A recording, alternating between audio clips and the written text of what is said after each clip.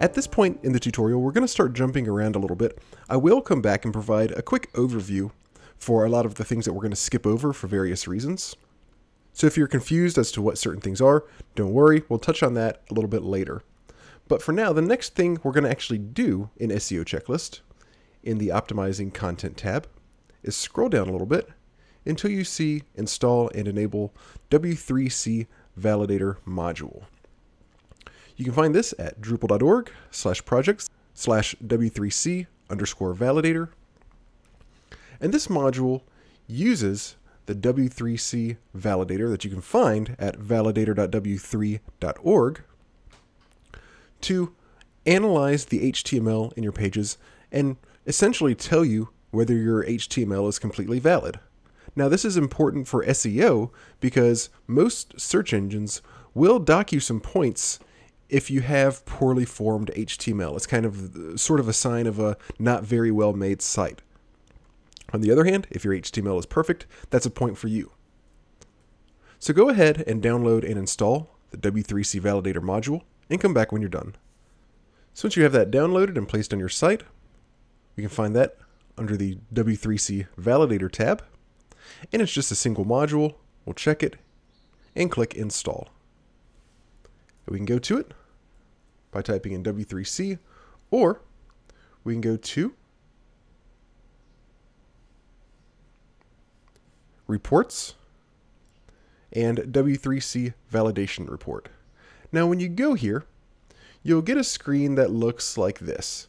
Now, I should mention at this point that if you read the information here on the W3C Validator module's project page, it'll tell you that this is primarily meant to be used with the W3C Validator script, which should be installed on your server. And then this module sort of ties into that and gives you information that way. Now, I'm going to assume that you're not necessarily in a situation where you can just install a script on your server. Maybe you're on shared hosting or some other sort of web host where that's not allowed, or maybe you just don't know how to do that. And that's okay. There are alternate methods of using this if you can't do that. But there are a few things to know about that.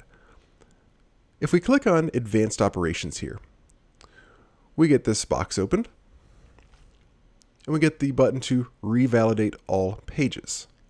We can do this as a logged in user or not. I usually like to unselect it and have them checked as an anonymous user, because in most cases, what you care about is how the anonymous users see your site, or their browsers especially.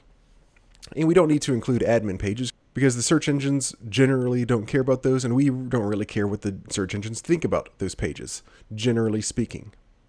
Now, I also should mention here that in a minute when we try to run revalidate all pages, it's not going to work unless we're on a live site that's actually connected to the internet. If you're working in a dev environment like I am and you're on localhost or something like that, this module doesn't work. We're still going to run it to take a look, and I can show you the information that it'll give you, but it's not actually going to work if we're on a localhost. So keep that in mind as well. Now, one more thing to note is that if you're running a medium size or larger site, you shouldn't probably validate all pages. The reason is that's technically considered an abuse of this service, because what you're doing is, of course, this is an online service and it's free, of course.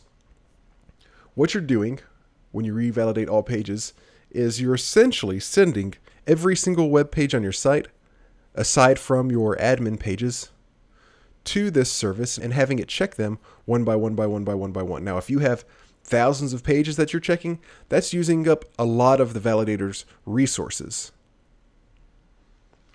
If you do that, what's likely to happen is your IP address is going to get banned for a certain amount of time from using this service.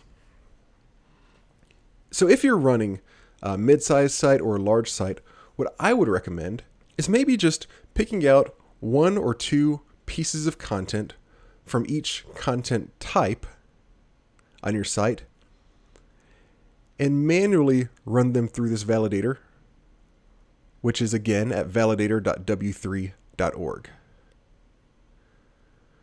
But if you're running a small site, or if you're able to install the W3C Validator script, then what you're going to do the first time after you install this module is click Revalidate All Pages on this page.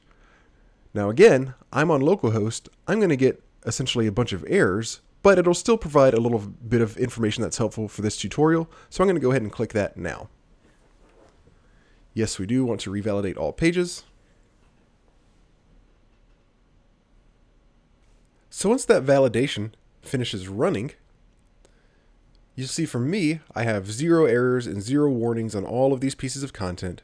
It does say that the validation is outdated. And again, that's because I'm not on a live website. It wasn't actually able to access the validator. But we can still take a look. So once you run your site through the validation, you can click any piece of content, including the front page. I'll just go with this piece of content. And for me, it says errors found while checking this document. But then if I look down here, it says 0 errors, 0 warnings. And that's just kind of a quirk from running this from my local host. But if you did have real errors, then it would give you a quick summary of those errors. And that way you'd be able to address the problems with your HTML, fix anything that's wrong, and in doing so, make your website look more attractive to search engines. So now that we've done all this, I'm going to pretend that I did this for real. I'm going to go back to Configuration, Search and Metadata, SEO Checklist, and mark this off. Again, this is under Optimizing Content, and we need to scroll down a bit. It's already checked off Install and Enable for us, and we've configured everything to the best that we can.